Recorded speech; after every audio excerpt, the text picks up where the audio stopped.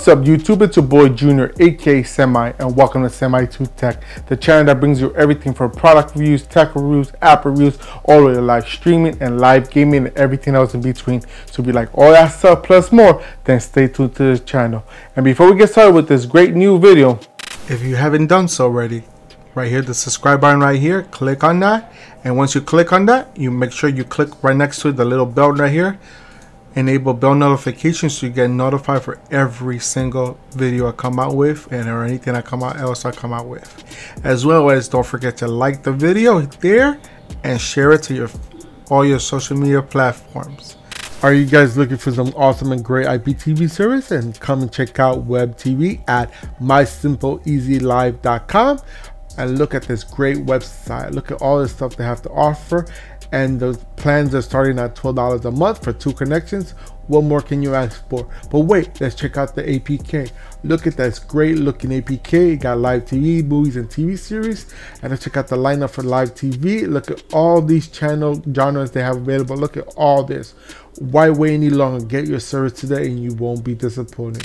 Alright guys, thanks for coming back. I do appreciate all the love and support you guys show the channel. Remember, want to continue supporting the channel, all you gotta do is like all my videos, share my videos, comment all my videos, and if you still haven't done so, hit the subscribe button and enable bell notification so you get notified every time I come out with great videos like this one or when I go live. And trust me guys, you never ever want to miss a thing. Alright, so as you can read from the title of the video, today I'm going to do an unboxing and installation of this new product I got, which are my Corsair SP120, so 120mm triple fan setup from my setup here. And you might ask, why did you get new fans? Okay, so the reason I got new fans is because 2 of my fans are down. One on my main PC and one on my second PC. Like you see here, I have one of the exhaust fans out. So what I'm gonna do is throw those 2 fans away, and the triple fans I have in there, I'll leave one out as an extra one and put one of them in here. And since I already have RGB fans for my all-in-one cooling system for my CPU, I got matching fans for it as well. So now both sides of the PCs will be RGB. So many people just change their fans just to get RGB in it. I didn't want to get RGB ones. I just want to leave it as is. But since I had to replace the fan, I said, you know what? Might as well spend the extra couple bucks and make it all light up. The same fans and everything. And why did I choose these fans over the other fans that look like these but like half the price? For 2 reasons. One is Corsair. I want all my fans to match, and these are the exact fans that are on my radiator for the CPU coolant. So these are exact same fans, so I want to keep that the same. 2 is because these have RGB controllers. So with the RGB module that they have inside here, I can connect it to my motherboard and I can control the lighting and everything I want off the app on my computer or on my phone. So that's the main reason, so I can have it all connected all together, so I can control my RGB RAM sticks with this and all my fans all one app. So that's the main reason why I got these. Yes, these are more expensive, double the price, sometimes triple the price. But I got these at a decent price. I think I got these for 90 bucks. They usually run for like 120. But I'm very happy. So what we're gonna do now is we're gonna open these up, and then after I open them and show you what they come inside, I'm gonna go ahead and take you over to my computer and you can see me install them. And I'll show you which fan is messed up and which ones I'm taking out. All right, so let's go open this up. All right, let's see, open this up here. First time I'm opening it up. So once I'm opening this up here, guys, as you see, it's all covered up. So I gotta pop these out. I never opened this up before. So here is something. So let's check out what this is. I think this is the module. Usually I could cut it, but since this is taped to the inside, I gotta take the tape off. All right. All right, so I'm gonna put it like that. All right, so yeah, that's what I thought. This was the module. Oh, the module is a lot smaller than I thought. All right, so this right here is the module. So you can see, so this connects to one of my power cables on my power supply. So it gives it power. And this connects to the USB, so it connects with the computer, and I can read it off my iQ software. And this will be mounted on my PC on the back side of it, so it's out of sight, out of mind. All right, so here on the sides, you have the plugs in to put in the fans in. So what I like about this is you can put up to 6 fans on one control module. I have 2 already installed on the PC. I'm gonna install 3. So all 5 lights will work on one module. So this is gonna be awesome for me, and it'll work a lot better. So I can disconnect the USB ones I have connected already. So this is gonna work awesome. So this is the module. Comes with a double-sided tape on here, so I could just put it somewhere in the back so it can stay still, and it works awesome.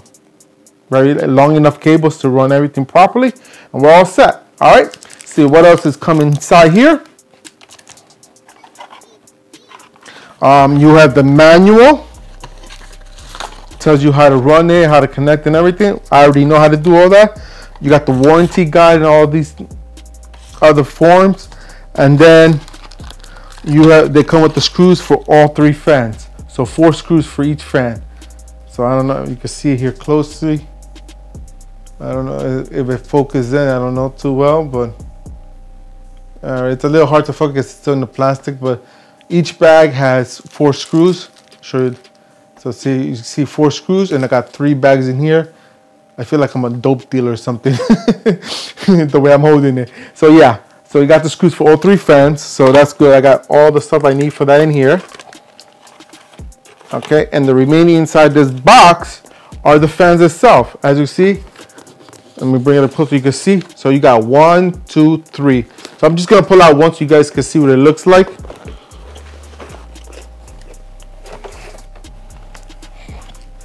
So this is what it looks like. This is exactly the fan I have inside my PC already. So I'm gonna take this out so you guys can see what it really looks like with all the cables. All right, so this is the fan with the wires, and as you can see, it comes with 2 wires. Let me bring it up closer so you guys can see. It comes with 2 wires. One's to connect to your motherboard for the fan itself, and one's for the RGB. This plug right here will connect to the module on that I just showed you earlier. So those two plugs, and basically I install them, and that's it. And like I said, these are 120 millimeter fans. My case could take up to, I think, 220 and even a 180. I know 180 for sure, but or 160. I forget the numbers, the exact numbers.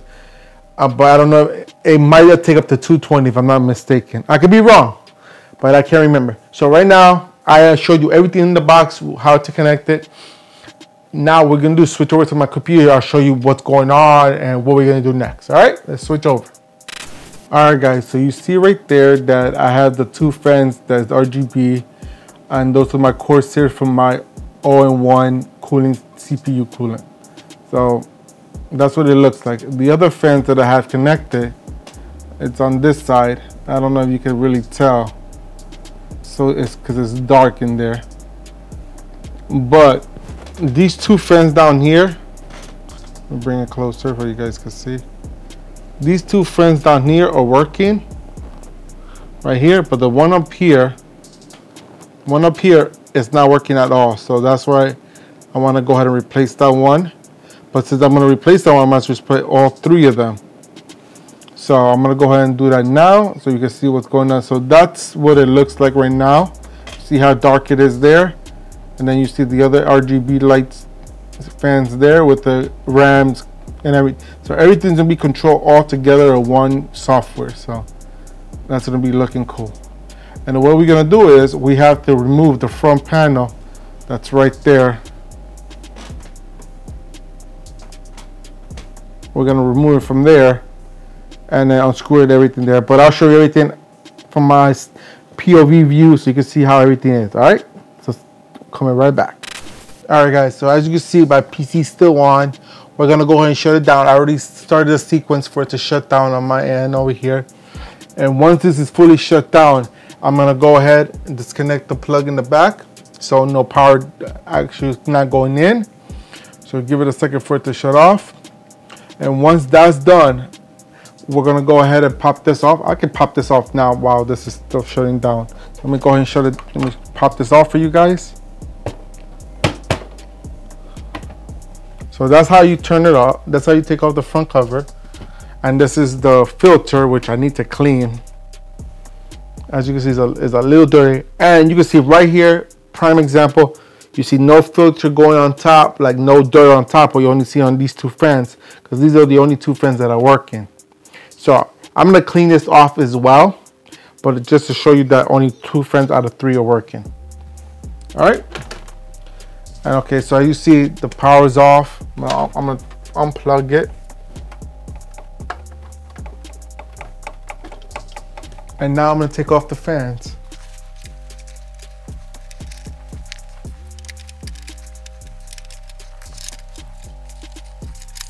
This is the bad one, and this is the NZXT one that's all bad.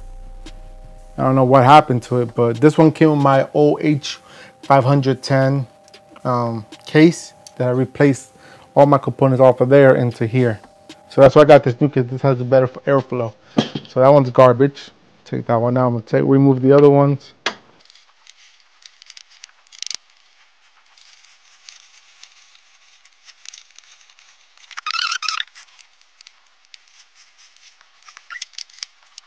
All 3 fans are out.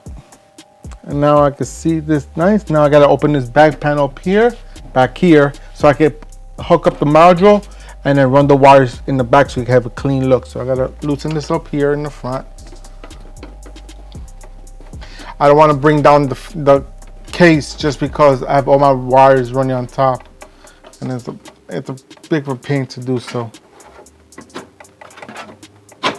So I basically just moved the PC up a little bit more, and I just unscrewed the back panel off. And I'm actually gonna take out this USB port in here that I don't want anymore. So it's a good chance I never shut off my computer. I shut off like once a week, just to keep it cooled down, but normally I don't. So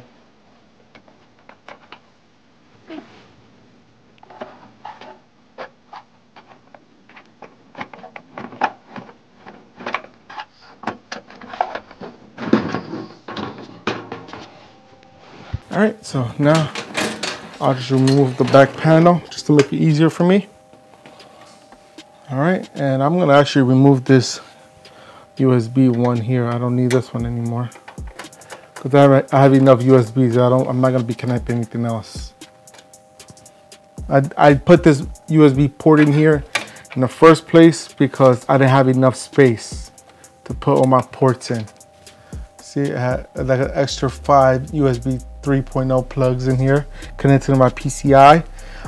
So since I don't need it because I got all my wires running up here, and then I got a 10 port 3.0 back here that runs all my peripherals and all that stuff I have back there. So I don't need that anymore. So I'm actually gonna put this wireless Wi-Fi chip in here that I ran out of ports. So that's the main reason why I wanted to take it out as well. So I'm gonna put this in here. It was being a little pain in the butt to put it in there, but I got it in there.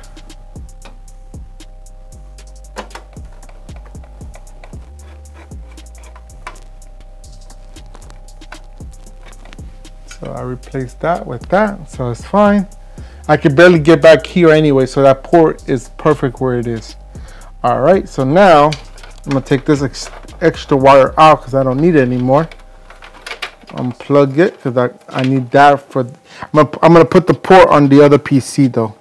That's what I'm gonna do though.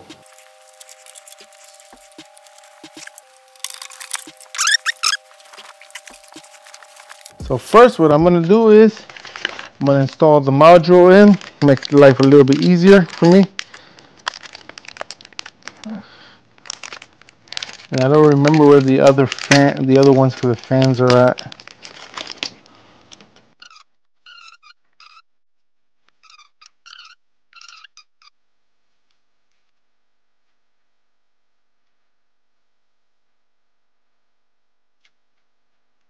Now, like I said, these are going to be intakes, so I have to put them like this. So I'm going to put them like this, but the other way around. So I'm going to put this one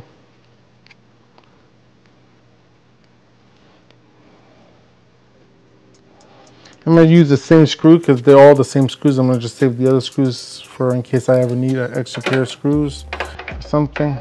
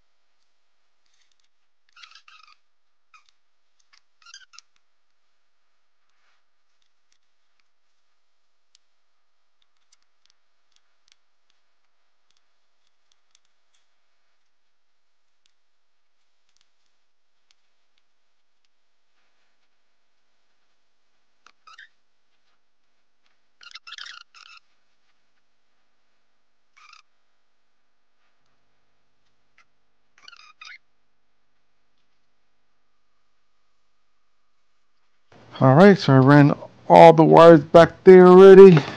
I'm all set with the wires. I just gotta close this up now.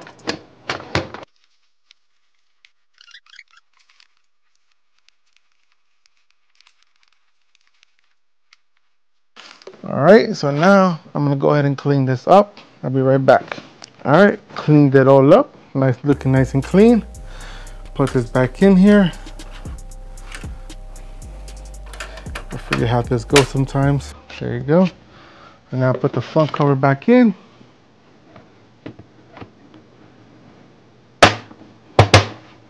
Simple as that.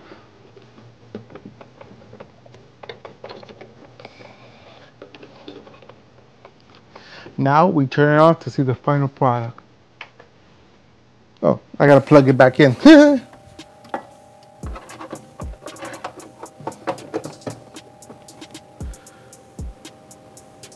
So these two are lighting up. This one's not lighting up yet.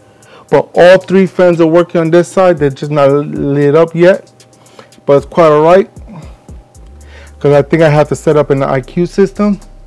We're gonna go ahead and set that up. But now, I'm not gonna show you setting that up or anything. Just want to show you all the fans are working now. Getting air to all of them. And we're all set there. Now let's go and give you my final thoughts. Alright guys, so we finally installed everything. Everything looks good. Everything's running. Everything's perfect. Love it. It's ready with my IQ system and everything. So I'm happy for all that. So are these worth it? Absolutely. In my opinion, they are. But that's just me talking. You guys might think differently. And then, so now all my lighting, all my RGB can be controlled on my computer with the IQ software. So that's including my keyboard, my mouse, my RAM, and my fans, and my CPU cooler as well. So I'm happy with that, guys. So this was a great buy. So I'm glad you were here with me to do this journey and installing these new fans on my PC. If you guys enjoyed this video and everything I had to do today, go ahead and give me a big old thumbs up. Show me all the love and support you guys love to show the channel. Also, don't forget to hit that share button because sharing is caring. And we want to make sure everybody's aware of everything we do on this channel. So make sure you hit that share button. And if you have any questions, comments, or concerns, put them in the comment box down below. I'll get to you as soon as I can, when I can, as fast as I can. And if you still haven't done so to the end of the video, guys, make sure you hit that subscribe button, enable bell notification so you get notified every time I drop great videos like this one or when I go live. And trust me, guys, you never ever want to miss a thing. And that's do it for today, guys. Thank you so much for watching. Until next time, this is Junior, aka Semi, signing out from Semi2Tech. Peace.